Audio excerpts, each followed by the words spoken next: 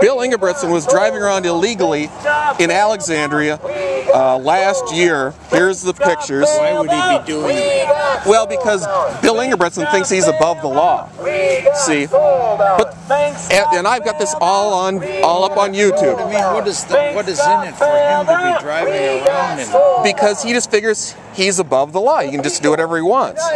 See, the thing is, if you got caught doing it, your car would have the plates removed, your car would have to be towed, and Lee Motors would have to buy new plates. Instead, the Alexandria police covered it up, the city attorney's office covered it up, the county attorney's office covered it up, there's the sheriff department covering it up. See? So that's what local corruption looks like, right there. See?